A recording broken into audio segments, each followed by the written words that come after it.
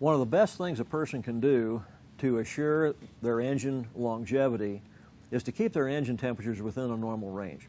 380 degrees Fahrenheit on the hottest cylinder is the magic number. So we want to try to constantly keep our temperatures about 380 Fahrenheit or below on that hottest cylinder, and to do that assures us of really good cylinder longevity. You know, you don't have to freak out if it hits 390 or 400, it's okay, but 380 is really the magic number. And there's two ways to achieve that in cruise, and that's either with fuel, which cools it, or with the cowl flaps. Now, some people that come here and pick up their airplanes don't have a lot of experience with cowl flaps, and really it's fairly easy.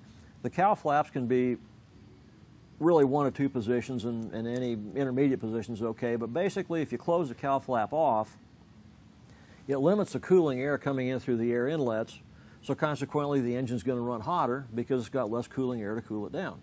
With them wide open, it lets more air through, cools the engine down better. So theoretically, if you're in cruise, you could close them all the way, and closing them all the way and restricting that airflow is going to require you to burn a little more fuel. On the other hand, you can open them all the way up, let the maximum amount of airflow come through that engine to cool it, and by doing that, you can lean it out a little bit more.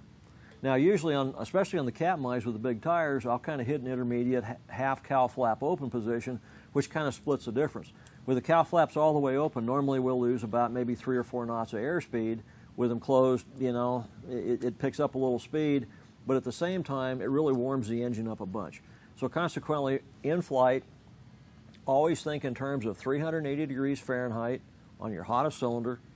Cowl flaps can be open or closed or an intermediate position, but you really want to keep those temperatures at 380 or below for maximum cylinder longevity.